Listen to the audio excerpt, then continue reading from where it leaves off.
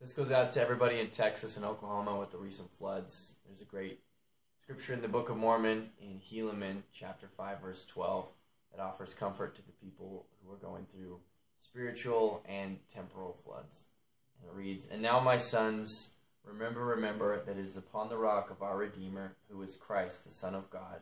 that you must build your foundation, that when the devil shall send forth his mighty winds, yea, his shafts in the whirlwind, yea, when all his hail and his mighty storm shall beat upon you, it shall have no power over you to drag you down to the gulf of misery and endless woe, because of the rock which you are built upon, which is a sure foundation, a foundation whereon if men build, they cannot fall." So just like enduring some of the real storms in life, we can endure spiritual storms with Christ our Savior.